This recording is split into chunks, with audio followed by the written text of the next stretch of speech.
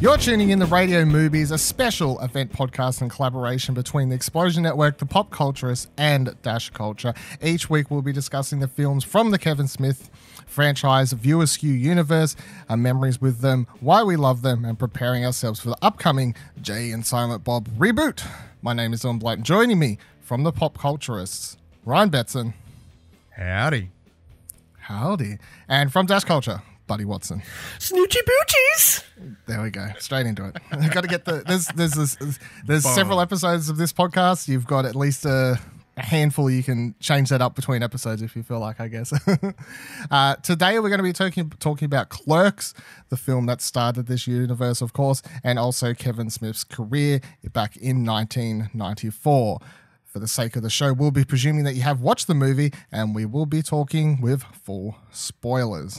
So, to kick things off, as we'll probably do each and every week, when was the first time you saw Clerks? The first time that I saw it was, I would have been like 16 or 15, I can't actually remember, but it was the last of Kevin Smith's films I actually ended up watching. I got to it last because it is in black and white. I can 100% admit that. Like I was a teenager. The idea of watching this black and white movie to me was like, I don't want to watch something that's in black and white. That sounds old. That sounds weird. That sounds low budget. That sounds horrible. I'm not sure if that's something I actually want to invest the time into watching, to be honest, because that's kind of how I viewed it. Like I after I watched Jay and Silent Bob Strike Back, that's when I kind of discovered these movies. I was like, cool. Started investigating the rest, started watching the rest, and then I was like, well, I'm going to leave the black and white one to last if I like the rest. And it's a life lesson, really. Don't judge a book by its cover, because I ended up laughing quite a lot. And now I would rank it in my higher end of the View Askew movies, I guess, which is the life lesson there. But yeah, Buddy, what's your history of Clerks? When's the first time you remember watching it? Firstly, if current Dylan could get into a time machine, he would go back in time and slap 16-year-old Dylan in the face. Like, yeah, pretty much. Because it's black and white, Dylan. Yeah. It's so funny because these days, if someone makes a movie in black and white these days or anything, I'm just like, well, I don't care, because I'm a movie connoisseur, like a proper movie guy. I don't care about black and white. Yeah. When was the first time you watched it though? First time watching this movie, I would say maybe in high school, or it could have been. It may have even been after high school. This is, I think, something that I was kind of hadn't seen, and like went back after kind of watching some Kevin Smith movies. So I can't really pinpoint when it was. It might have even been 2004, year 12 for me. Yeah, so that's even 2005. Yeah. So that's around. It's funny because I'm thinking I'm like that might, like time wise, because the age difference. I'm thinking that might end up being like roughly the same time. We were watching it kind of around the same time, but different ages. Well, Clerks 2 comes out in 2006, so I saw that in cinemas. So I definitely seen. Fuck, my English is terrible. Definitely. Seen? I don't know. I don't even know what the correct pronunciation is. But I definitely watched Clerks 1 before that. I just can't really pinpoint on the timeline where it was.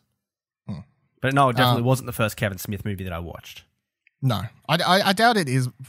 The only people whose this would be their first would have been like, would be your movie connoisseurs or whatever, your movie buffs back in the 90s, I guess. You know what I mean? Like, I doubt a lot of kids our age back then, like if I was 16 when it originally came out, I wouldn't have probably watched it as well. You know what I mean? Black and white, random small budget indie movie.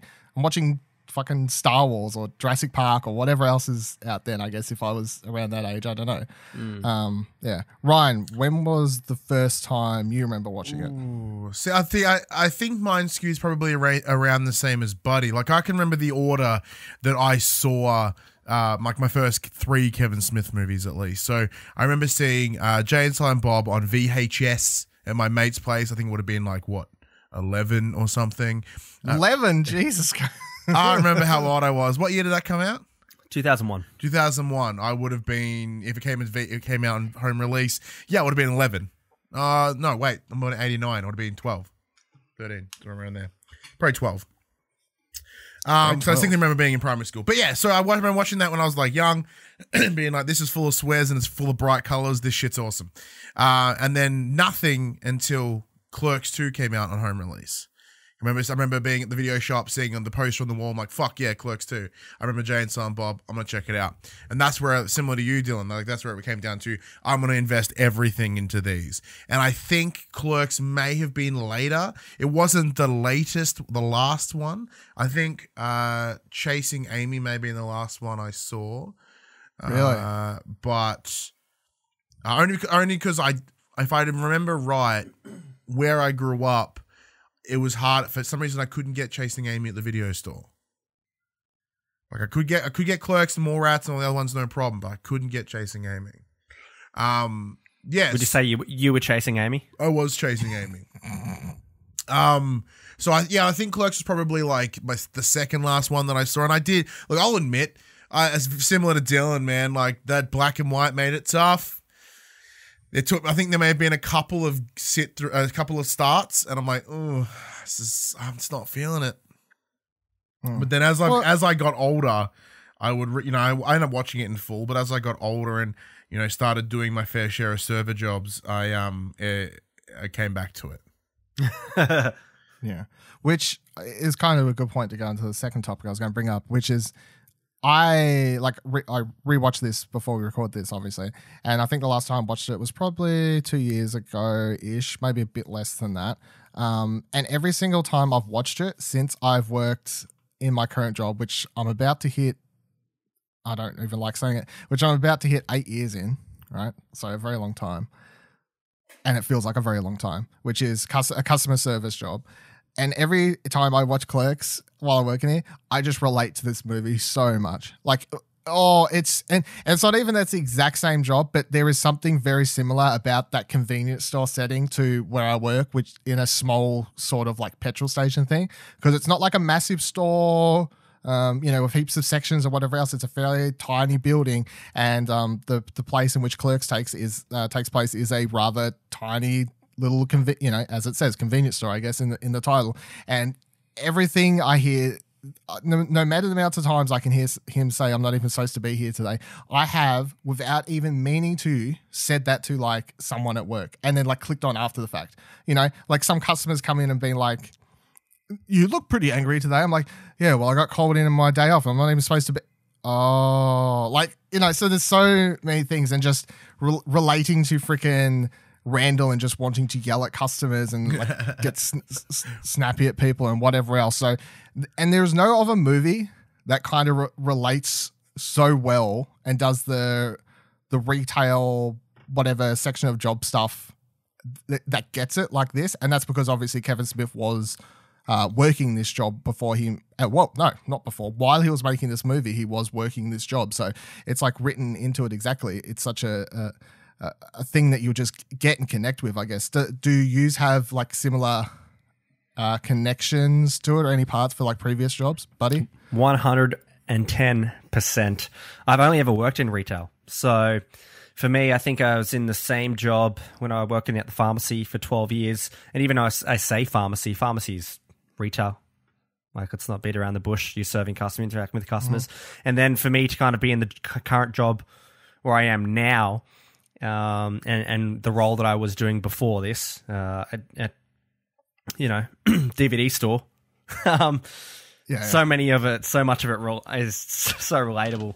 What the fuck you do that for? 2 reasons. 1, I hate it when people can't shut up about the stupid tabloid headlines. Oh, Jesus. And 2, to prove a point, title does not dictate behavior. What? If title dictated my behavior as a clerk serving the public, I wouldn't be allowed to spit water at that guy.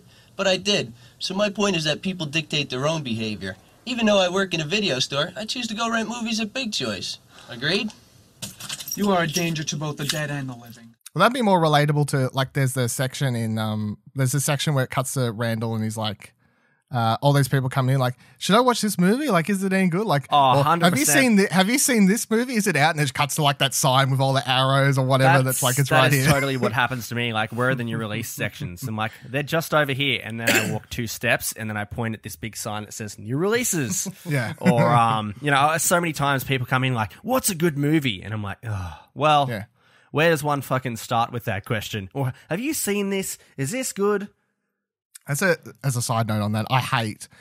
So every now and then, like when my grandparents come around or something like that, and because they know I'm like into movies and stuff, they're like, have you seen any good movies lately, Dylan? And I'll be like, well, yes. Fine, like, you're good. what do you? Yeah, what's your definition? Like, what do you want to? Yeah, but yeah, I can't imagine getting asked that all day because it fucking annoys me when my grandparents ask me that. Let alone that. It's a tough one. Ryan, do you? Yeah, so like one of my first jobs was working in like a $2 shop. It was like a Golo was the brand in here in Victoria. Oh, nice. So there, part of that job was sitting at the front. Like, so the people that would go stock shelves, and the one person that would just have to stand at the register all day, and you just sit there, want to punch each other in the face, and then moving. I think because probably the longest running job that I've had has been at McDonald's. So Clerks 2 probably has a bigger place in my heart in terms of connectivity.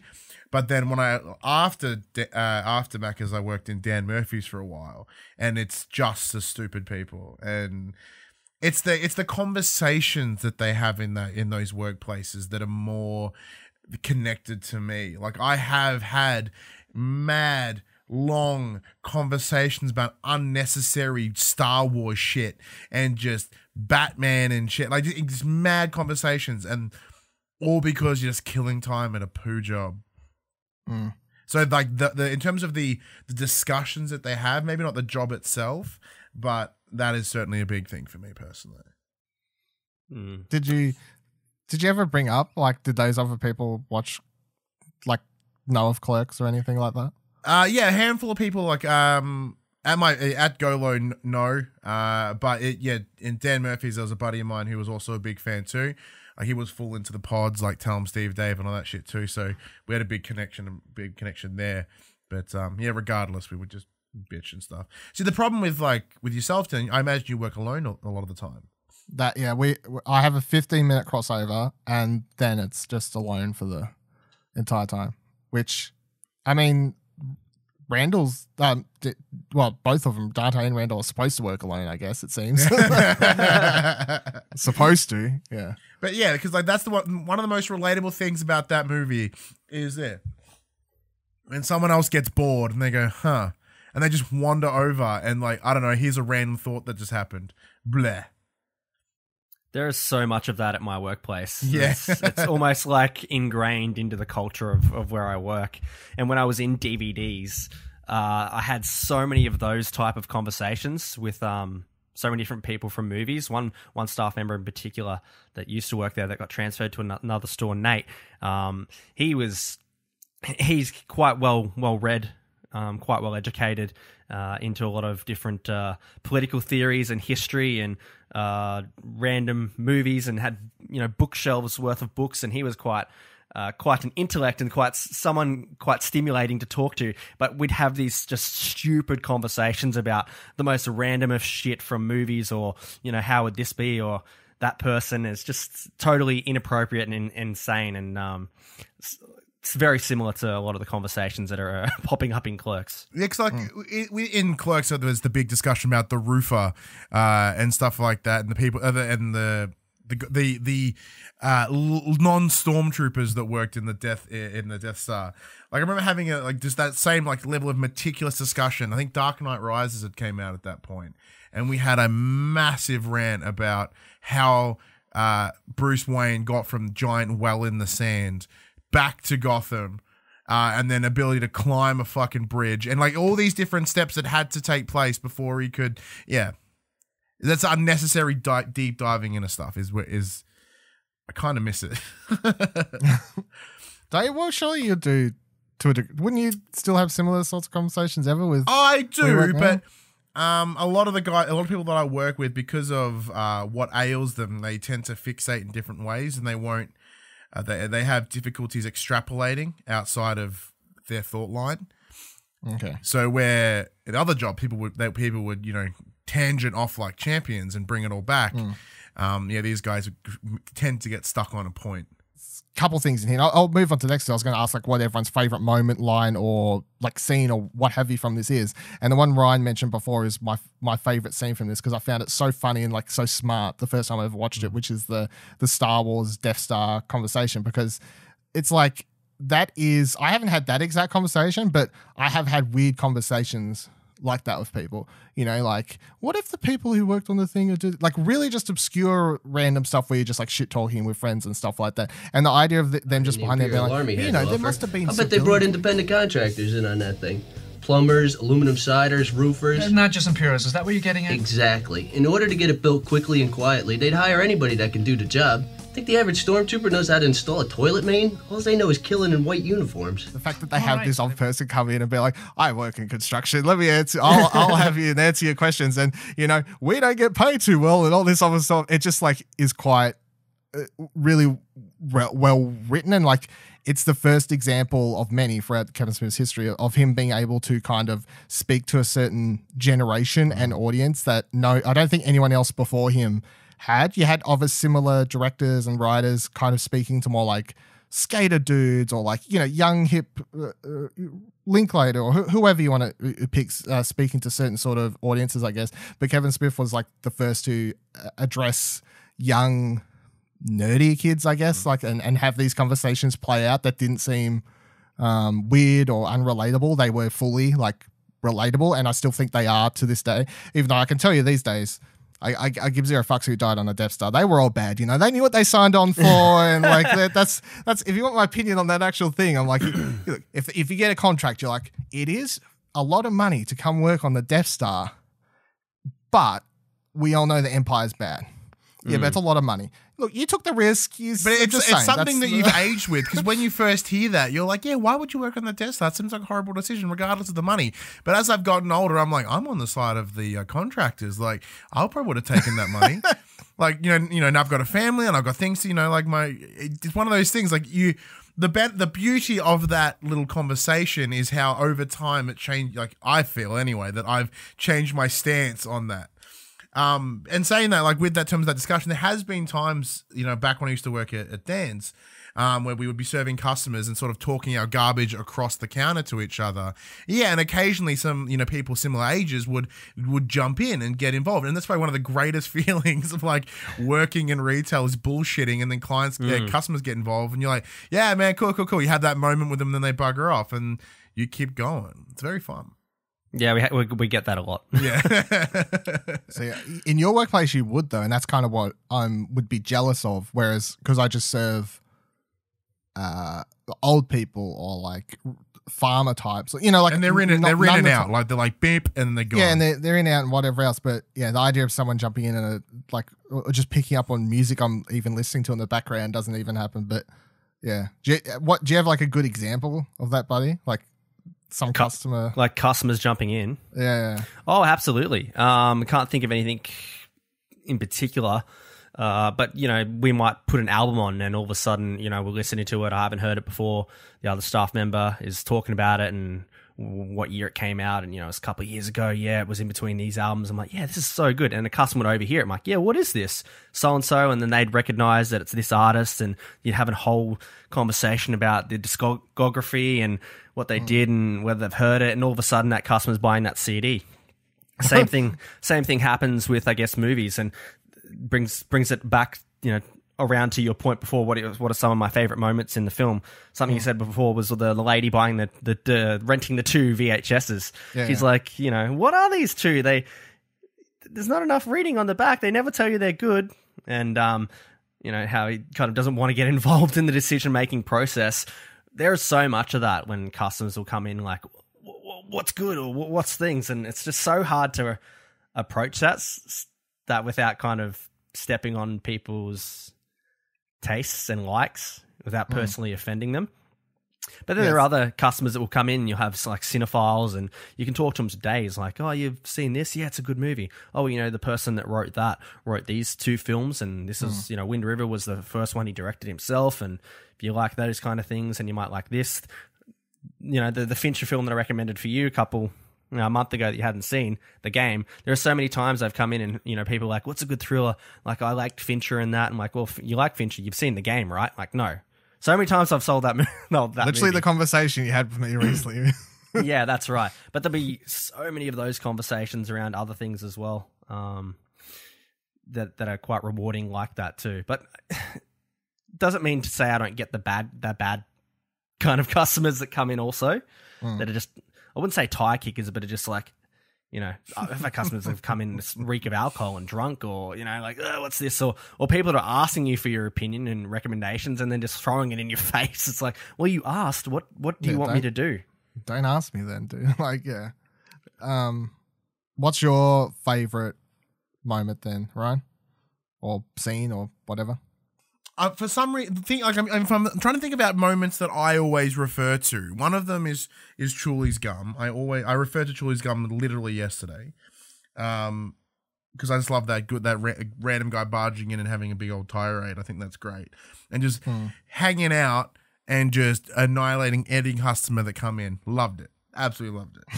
The other one I'm a big fan of is Navy SEALs. All the time I'll reference Navy SEALs for no reason. No one will understand it but me, and I giggle, and then that's all I need. What's the Navy SEALs? It's when the guy walks in and he's like, ooh, Navy SEAL. They never rent quality flicks. They always pick the most intellectually devoid movie on the racks. Ooh, Navy SEALs. Oh, right, yeah. Yes, okay, yes. Yeah, they're always getting shit movies. Navy SEALs. Where are the new releases? New releases. You know the movie with the guy? Yeah, the one and the thing, the guy. I get that so many times. I've got that so many times when working in DVDs. What's that movie with that guy, or the one about the thing? Except in my job, I like the challenge of trying to figure it out. You're like, okay, we're playing 20 questions. Where do we start? What do you got? Who is he? What has he been in? Yeah, exactly.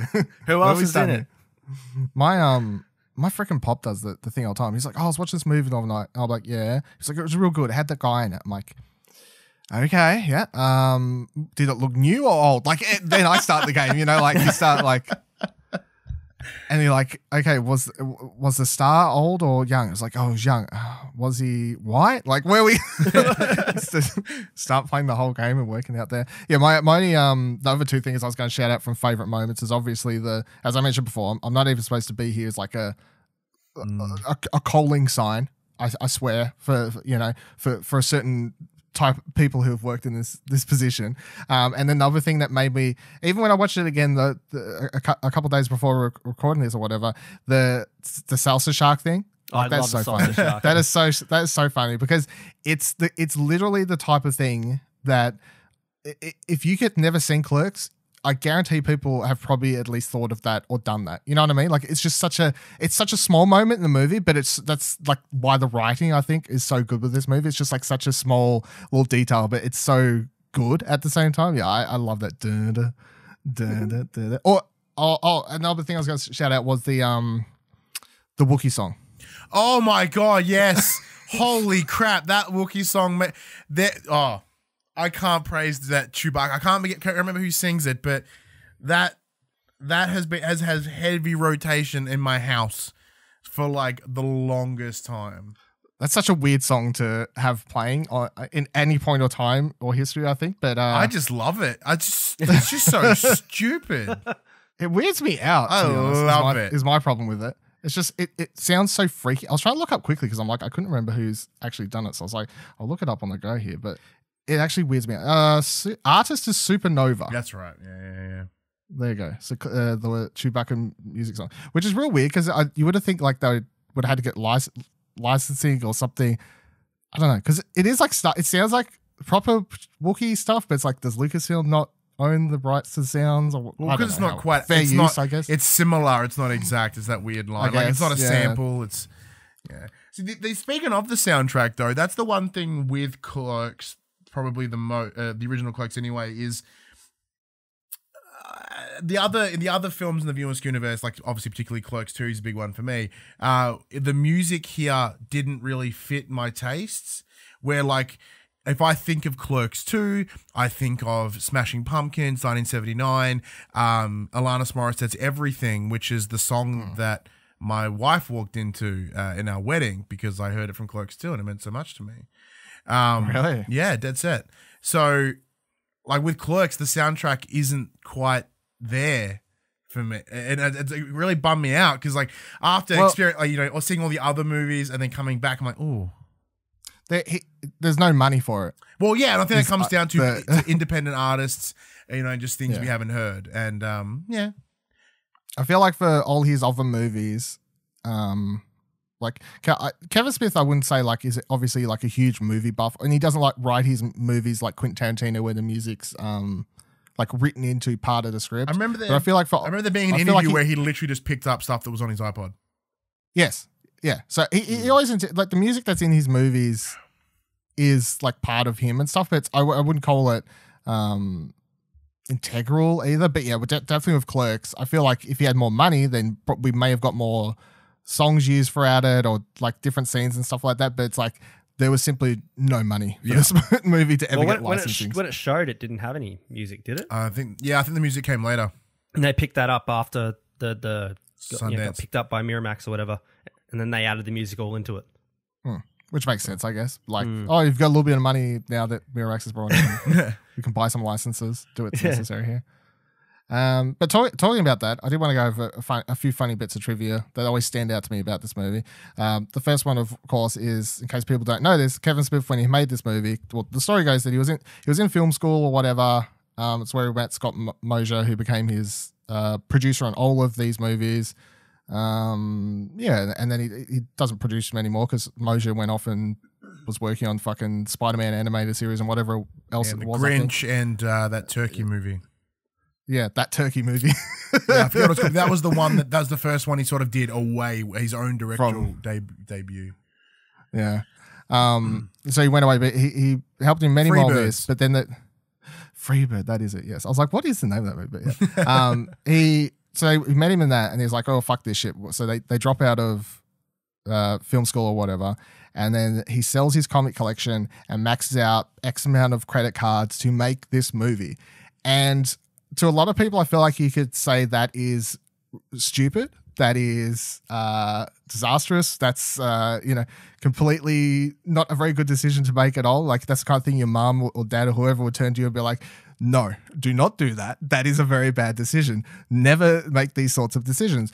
And, in a lot of ways, that's absolutely true, of course. But also it's a kind of story that I really love hearing about, where it's like someone just went, you know what, fuck it. Here's my dream. If this doesn't work out, I'll end up paying this back for the next 10 years of my life, whatever. But I'm going to shoot my shot. I'm going to sell all my shit. I'm going to fucking max out these credit cards. And then I'm not going to go for the rest of my life saying I didn't at least try, because fuck it, I want to do this. And that's what I always love about this story. It was just, it's a guy literally being like, I want to do this thing and I'm willing to put my non-existent money where my mouth is.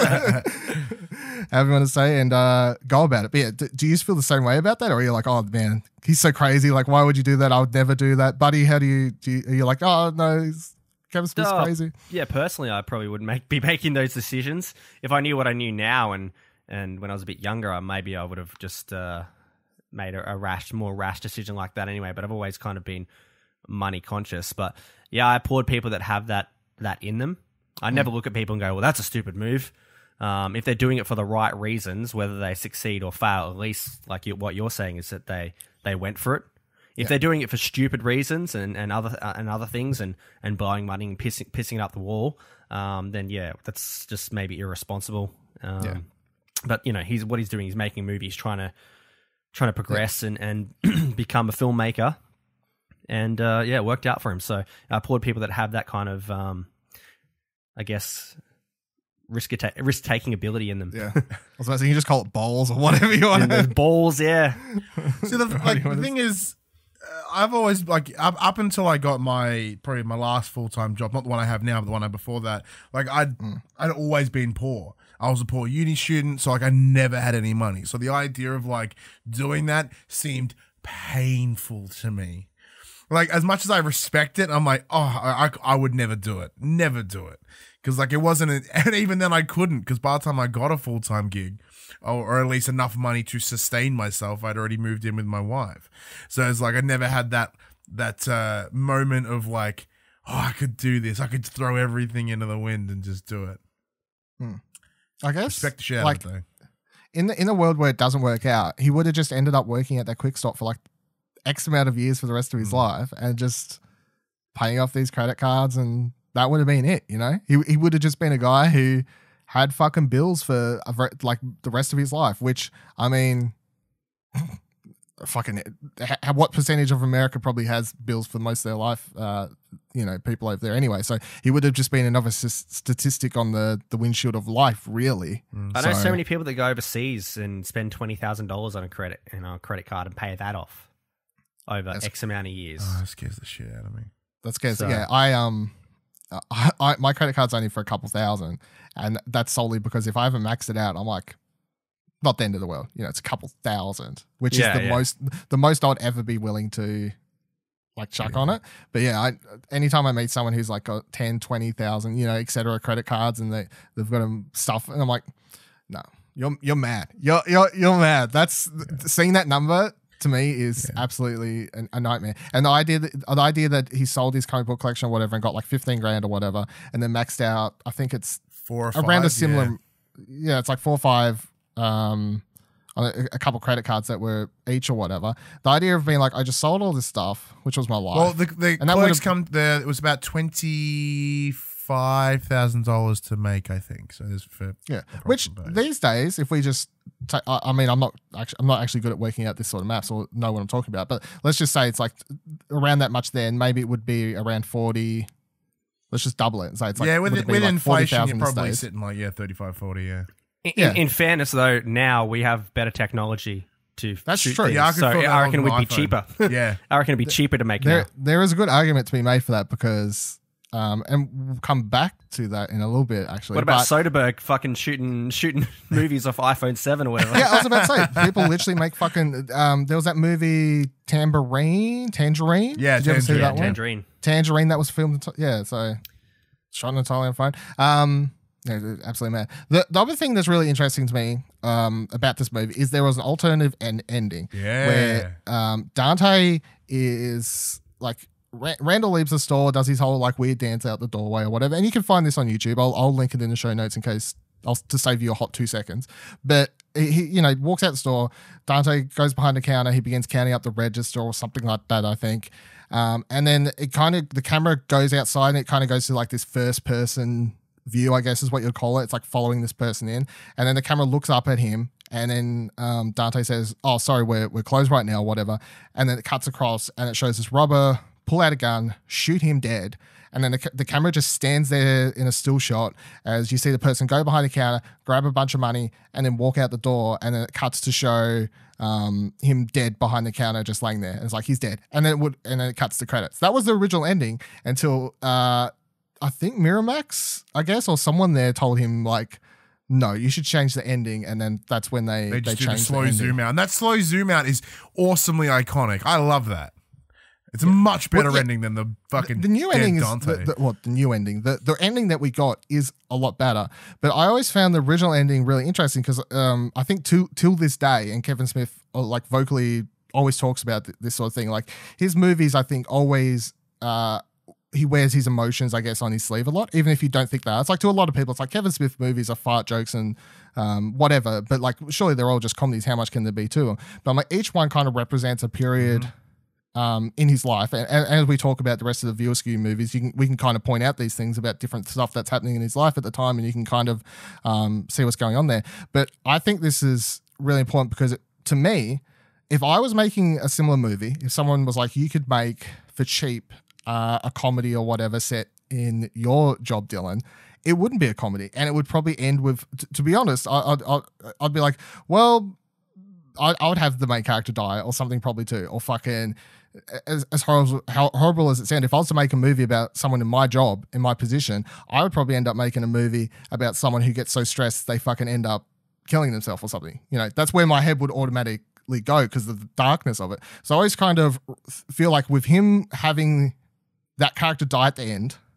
it kind of represents how he was feeling in that job at the time. You know what I'm trying to say? Yeah. Like, yeah, down on kind of. I don't like the idea of it though. I think it changes the whole tone of the movie. It does. It does, Yeah. but I think it has a point. Like if he dies at the end of the movie, to me, it's like it's him saying everything that he's gone through on this day, being here on the wrong day, this job. It's like, and you could just get shot like that. So it's like it's fucking pointless shit. You know what I mean? Like saying something. Oh no, Well, I'm sorry, we're closed.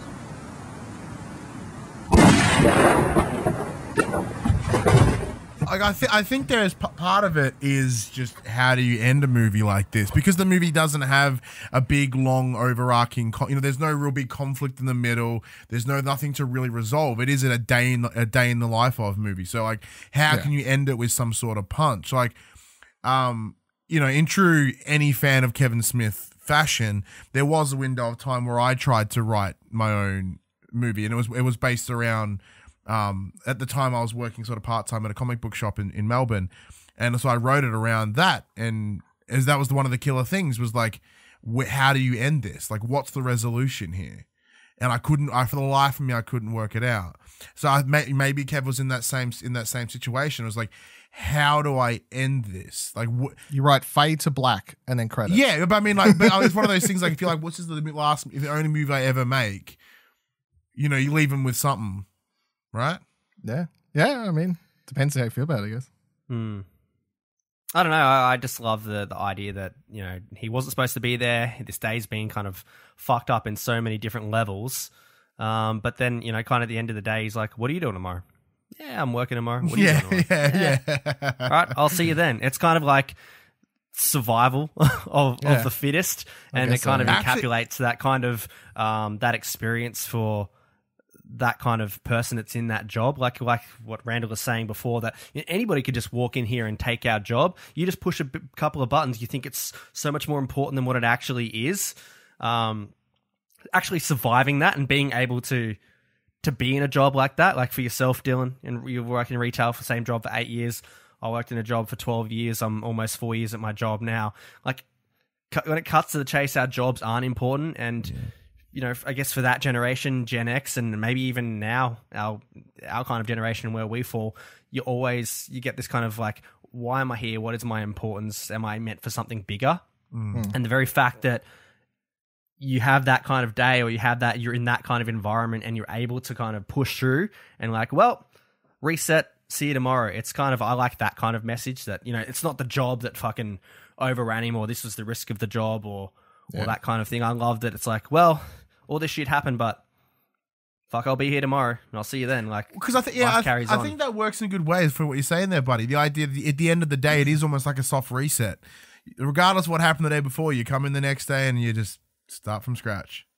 And I'm an absolute huge fan of doing that when I get home from work. Yeah.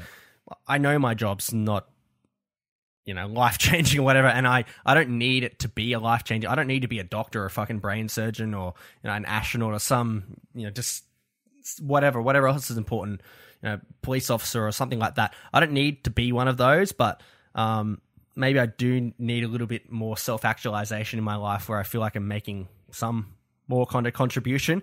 So when I get home, I finish work, I totally switch off. As soon as I step out of work, I'm done. And I see so many other people, I guess including my wife, and she brings work home, and that's just the nature of what she does and a lot of the stresses that it involves. Sometimes I'm like, well, you know what?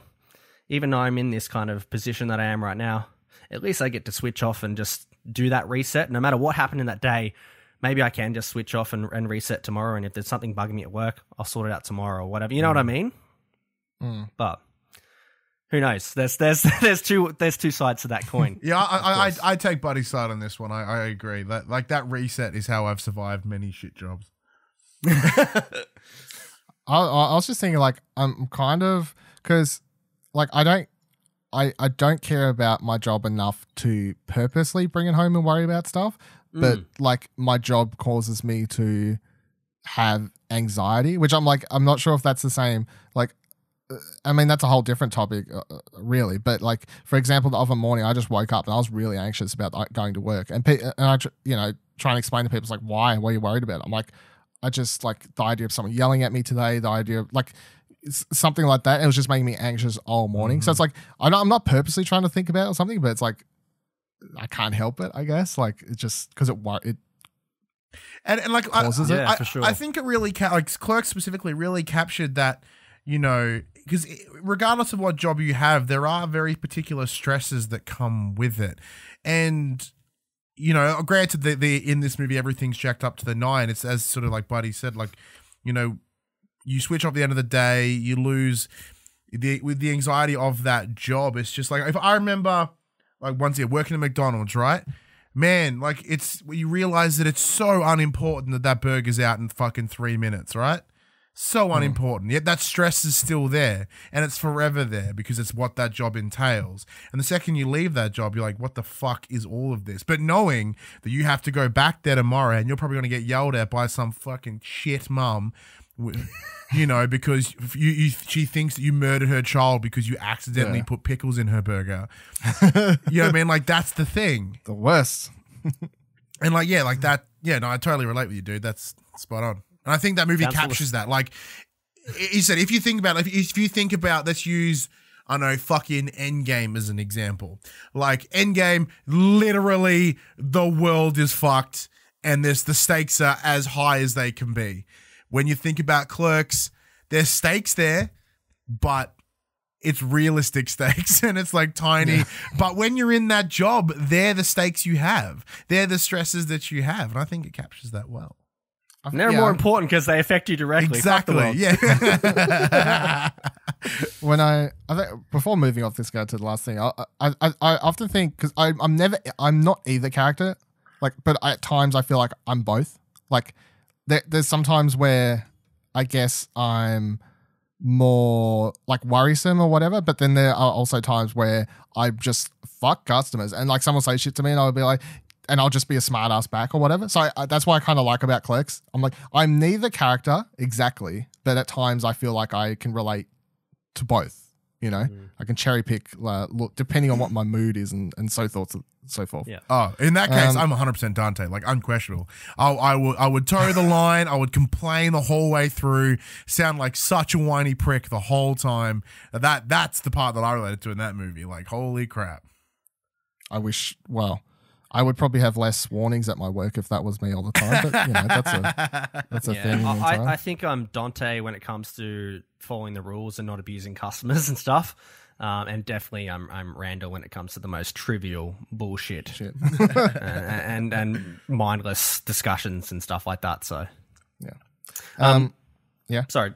You go. If you got one more thing before we move on. Yeah, I just wanted to bring up a few quotes that I really liked from the movie. Yeah. First one is this one's from Randall. This job would be great if it wasn't for the fucking customers. Oh man, I always loved that one. Yes, I would wear that on a t-shirt. Yeah, put it on a t-shirt. Yeah, I'll wear it to work. Yeah. And then the other one was from Dante, and I love this. After the customer gets his hand out of the Pringles, and he's like, "A little word of advice, my friend. Sometimes you got to let those hard to reach chips go." And I'm just like, it's so philosophical with what he's delivering. Like, what he's telling that guy is like got nothing to do with the chips at all. And you know that when he was Kevin Smith was writing that line, he's like, "This is some good shit. Like, this is some philosophical shit." Yeah. Other really cool stuff I want to bring up before we kind of moved on. I loved that Caitlin was the never-ending love interest. In that, obviously, I think that's a throwback to the Degrassi character, Caitlin, who I think Kevin Smith was obsessed with, who was obviously one of my favorite characters in Degrassi that was dating Joey at the time. And it never really worked out between them, even though they were on again, off again for the whole entire run of that show, even in Next Gen. The other thing that I really liked was the Savages line. That seems to be like a through line. Bunch of savages in this town, and it's brought up twice, and it's also used later on in Mallrats as well. Yeah. So it's obviously a familiar term. I'm not sure if that's deliberate of Kevin Smith's vocabulary, or it's because of maybe a regional thing from where it was brought up, and it's used deliberately. I thought maybe it is regional. or something. Regional, yeah. Yeah. Yeah, and then those are probably the two main things that I really wanted to bring up before we moved on. What the hell are you doing here? I thought you were playing hockey one. The boss called. Arthur fell ill. Why the shutters closed? Someone jammed gum in the locks. Bunch of savages in this town. So the last kind of question I want to go over before for this episode is about how this movie was made, because Buddy brought up a good point we was discussing during this episode, which is like, would this movie even get made? How would a Kevin Smith exist in this world today? And I was like, well, fuck, you're actually right, because I would like to imagine if a Kevin Smith was coming up these days, I would imagine he's someone that maybe the same way I guess I think about a Tarantino or something. I'm like, well, aren't these people, if they were born younger, they're growing up now, they would probably, I guess, get into making short films on YouTube and stuff like that, and eventually they would have their shot at making a feature film and stuff like that. But where would they try and market it, and who would actually buy up their sorts of films? So it's like, let's just go with Clerks, because then we're getting too far out the ballpark if we don't go with Clerks. But imagine a Kevin Smith is coming up now, makes a movie, not exactly Clerks, but is a more up-to-date version of Clerks, I guess. They shoot it on a fucking iPhone or something. I guess if he was going to invest money these days, like we were saying before, of all those movies, they have shot on iPhone. All you need to invest in is like good sound equipment, really. A lighting kit or something like that, but you can shoot on iPhone. Looks good enough, so that's where you're going there. Where would you reckon you would even take a movie like this, and do you think anyone would buy it? Is it heading over to Netflix? Is it heading over to a streaming service? What do you think, buddy? Netflix is going to pick it up for a 10-episode run of 50-minute episodes. Actually, 13 episodes of 50 minutes. It'll go 3 episodes too long. People will love it, and then it will get canned after season 2, and the internet will go crazy. See, the thing is, this exists, and it got made in Geelong. There's that TV show that Rostered On. Yeah. Like, Rostered On. Oh man, that happened. How much more identifiable is that show for where I work? Yeah, but I mean, like that. I think that's the situation. It would be a YouTube series, and then it'll be picked up. But the issue that I have, and then this is that butterfly effect shit, right? So without the likes of Kevin Smith or Richard Linklater, like Slacker and that sort of stuff, or even Tarantino, with the idea of these movies with that level of just unnecessary discourse, like whether. I think that has shaped where we are now in terms of the content they make. Because like things like Clerks, if you think about shows like Workaholics and like Always Sunny and like shows that are similar-ish in tone, and they all exist because of that back then. So it is almost a chicken versus egg. So if someone was to make that now, a Clerks now, it's in a market that's saturated with that stuff. Almost every show has some sort of unnecessary banter about, like Game of Thrones or, some pop culture. Pop culture references are so prevalent in everything. Like if you think about Big Bang Theory, like no, I don't want. It's like 10% actual science stuff, 60% bad TV show, and 30% pop culture references. Yeah. You know what I mean? So, like, that show is entirely based on what Kevin Smith has almost brought to the industry. Except without relatable characters. That's spot on. It's weird thinking about, like, back in the day, you think of someone like Fincher, and, he did a lot of music video clips to kind of... Yeah. Get his style, really. Get his style and find his way, and then kind of earn the trust of getting a script and getting picked up there. What's the model now? Is there someone out there going and shooting their own stuff and doing it the DIY method like Kevin Smith? Or do you even need to do that now? Can you just pitch things straight to a Netflix or less a HBO, but like a Hulu or an Amazon or something like that? Australia. Stan Originals. You don't really...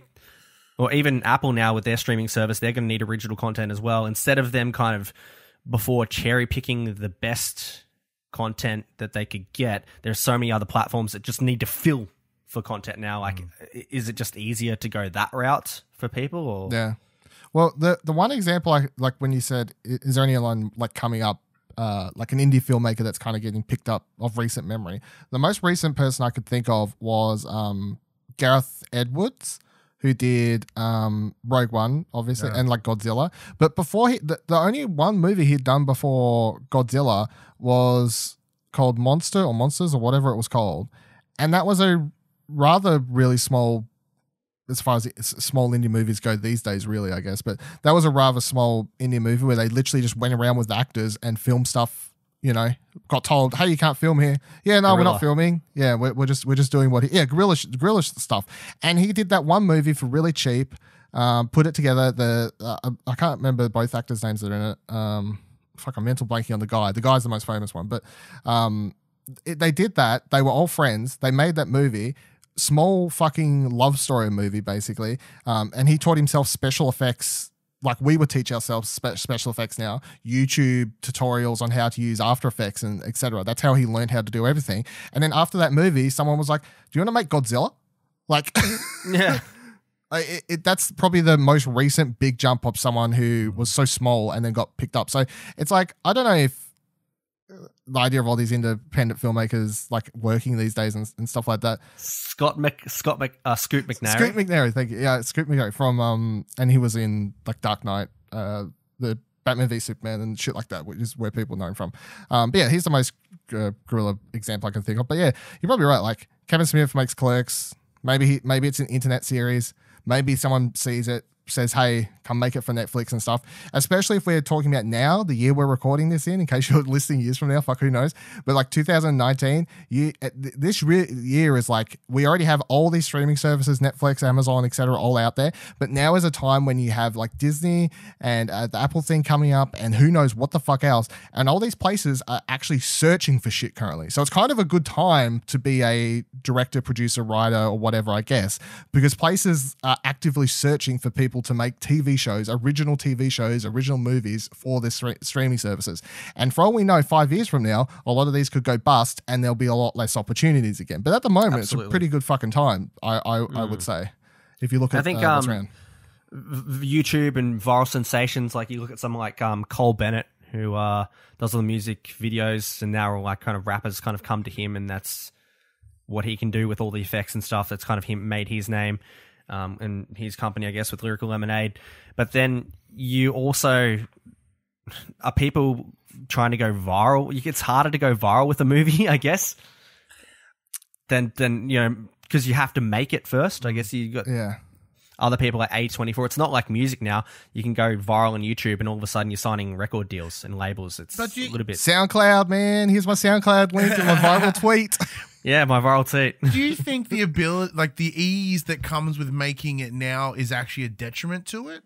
Because think about it, like when Clerks was made, there was, you know, an X amount of budget just to get the equipment. Like you had to commit to making it 100%.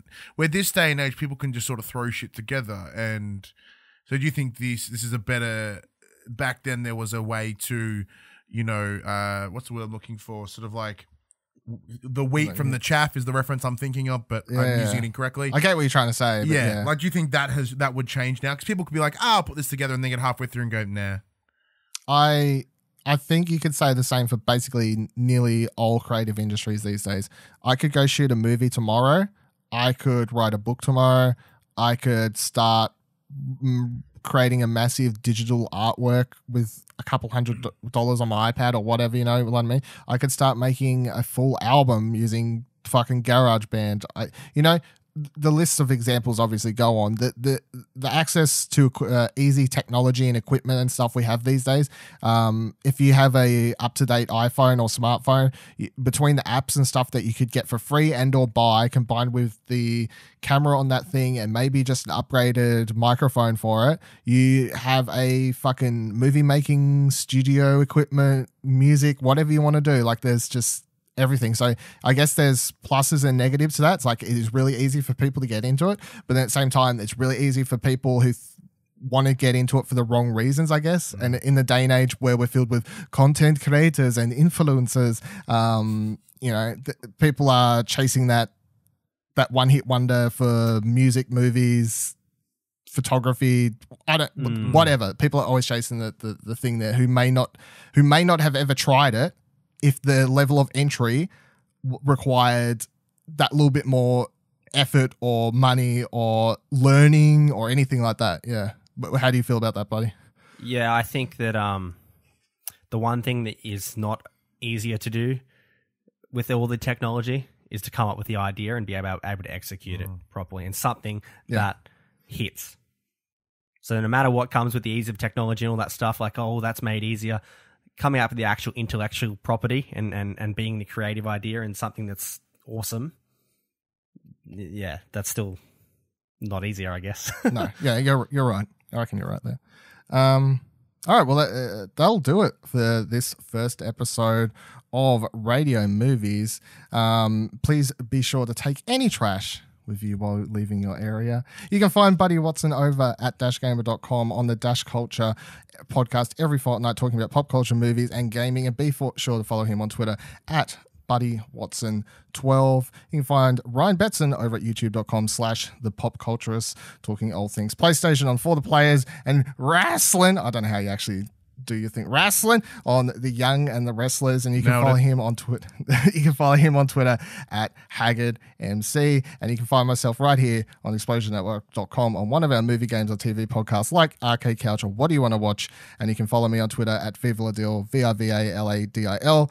Please be sure to review this podcast on Apple Podcasts or wherever you're listening, if you can review on that service, or tweet at Kevin Smith and Jason Mewes and tell them we rock and we're making this podcast, and they should send us a digital copy of the upcoming movie to watch before it's released. That would be great. Thank you very much. We'll see you here next week where we'll be watching Mallrats. So make sure you do your homework, everyone, and watch that before next week's episode. Snoochie Boochies. Try the cow tipper. Dun dun. Dun dun dun dun dun dun dun dun dun dun dun dun dun dun dun dun dun dun. Social shot.